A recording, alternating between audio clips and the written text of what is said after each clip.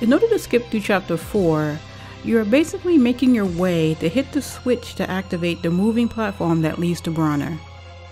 At the beginning of the stage, you want to continue right where you go past the creature, then head up and out of the room towards the Dullahan.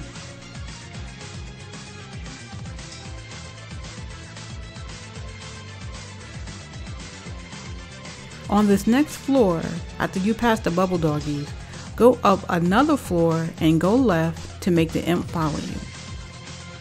Then you can use the imp to reach the platform above you. Here, kill the Gurkha Master and flip the switch, then head back and enter the painting.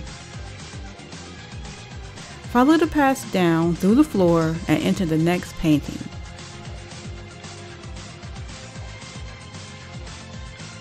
After spawning in this room, platform your way up, go past the book, and make the jump to reach the final painting.